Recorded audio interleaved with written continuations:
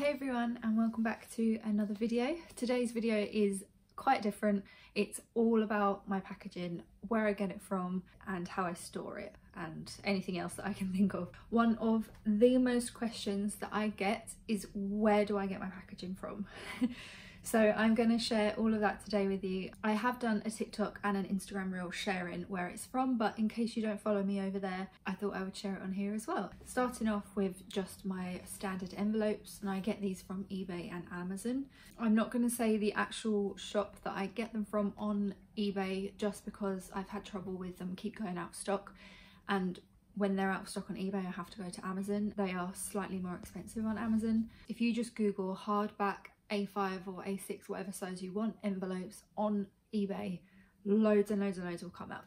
Just make sure if you're getting A5, it's C5. If you want A4, it's C4. If you want A6, it's C6. That's in the UK anyway. That is where I get my envelopes from. My boxes, I get all of my boxes from eBay. There is one shop that I get all of my boxes from, but they are the best quality that I found. I have tried a couple of different ones where the inside is brown and the outside is white, but I found they weren't holding properly on the sides when I would make the boxes up. They weren't clicking into place properly. I'm just like making weird hand gestures at you, but let me get a box. The cheaper ones, when I would put this bit in, it wasn't folding in properly and it wouldn't stay in, so it kept popping out. So I get these ones that they're a bit more expensive, but they're better quality in my personal opinion. I get the 10 by 10, which are square. I also get A6, A5, and I have A4 as well. Just a close up of my box sizes. These ones here are A5 size, these ones are A6, and these small ones are 10 by 10 square. For my box storage, I keep a crate made up ready to use, and then the rest of them that are all flat still I leave on the top. It's just more convenient that I can go straight to this area and grab the right box that I need, and it's just so much quicker. It's not the most pleasant looking that I keep all of the flat ones up the top here, but as soon as these become a little empty or fully empty, I will just make some more up and put them in here, and then I will order some more. So for tissue paper, I'm actually still in the process of trying to find a tissue paper that I'm happy with. I have shared in a vlog before about trialing some different tissue papers. My branding is like a very pale pink, and I kept ordering from places that looked like, in the picture it was a blush pink, but every time it came it's this bright like Barbie-ish pink or like candy floss. Yeah, like candy floss pink, and it's not the look that I really want. I have someone, a subscriber I think, actually on a video a while ago actually said where to try for my tissue paper, and they have a nice light pink, but I'm going to try them next once I run out. Tissue paper I just get from anywhere. This stuff I got from eBay. I just typed in pink tissue paper or light pink tissue paper, and whatever came up that was a reasonable price for the amount, I was just ordering from there and just hoping that it came as the right pink, but so far it hasn't. One of the main reasons why I wanted to get this board from IKEA was so that I could store my tissue paper hanging up, and it's so much easier having it hung up and out the way, pre-cut, ready to use. So this is really convenient, and I'll have this unit tagged below for you. My labels that I use to seal my stickers, I make them myself for the most part, but I did order the big, I think they're 7.5 by 7.5 stickers from Sticker Mule. They were having a deal, so I just wanted to try it just to see the quality, and I do actually want to buy a big proper roll of my size, which is 5 by 5 centimeters.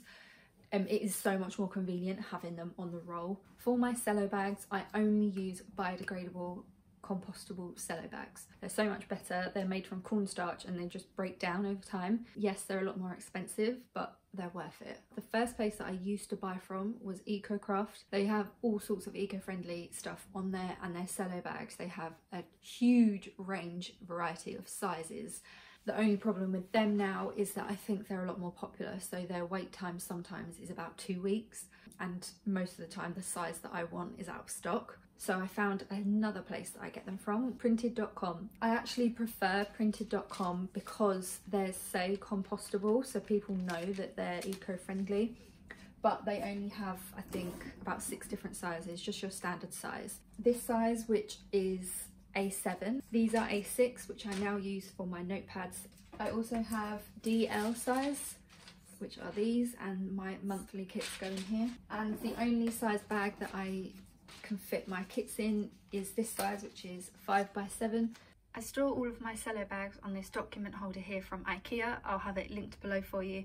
And the plastic containers inside on the drawers I just got from my plastic Muji drawers. I just took the drawers out and put them in here just to divide the cello bags up a bit. When I decided that I was going to start selling enamel pins and washi tape, I wanted something to put them in that was a bit more exciting than just the biodegradable cello bag. I went for glassine bags instead. They are also biodegradable, so they're eco-friendly as well. And these are all from World of Envelopes. Again, they are very affordable. You can choose your pack size. I usually get about 75 bags of each size. For all of my orders now, I've decided to start including some journaling cards just as a little freebie. They're just nice to keep. Like, I've had a lot of questions on Instagram when I share a journaling card, asking what a journaling card is or what you do with it. So for me personally, I just put them on my wall because I like them. They're like a mini print, but you can hole punch them, put them in your ring planner, or just tuck them into your planner. It's just a nice little freebie for your customer, just an extra little thank you. When I wrap my orders, I like to put them in something to keep them together and also to make it look a little bit pretty. I used to wrap my orders in vellum, but it started to become a little bit expensive, and since it probably goes straight into the bin, I was seeing it as more of a waste. So I decided to just use some nice quality paper and just print "thank you for your order" on it and just wrap it up and seal it with a sticker, and I actually really like how it looks and how simple and pretty it looks. I use this navigator paper to seal my orders. It's 120 GSM and it's got a nice silky finish, and it's £4 from Tesco's. I was also getting a lot of questions about my vellum, whether it was biodegradable or recyclable, and it was, but people didn't really know. Whereas this navigator paper, people know that paper is recyclable. I feel like it's just a much better option. For my paper tape, I was actually very kindly gifted that from No Issue. The tape is lovely, it's really nice, and the design team are really, really helpful. For my paper tape, I now use this gum dispenser from Amazon. I'll have it linked below for you. It's so much more convenient having this gum dispenser as it's all ready for me. I don't need to use a sponge and then get water all over my desk. So that is everything for my packaging, where I get it from, how I store it. I hope you have enjoyed this video and found it helpful. If you do have any other questions about my packaging, just leave it in a comment below and I will get back to you. Thank you so much for watching this video, and I shall see you next time. Bye!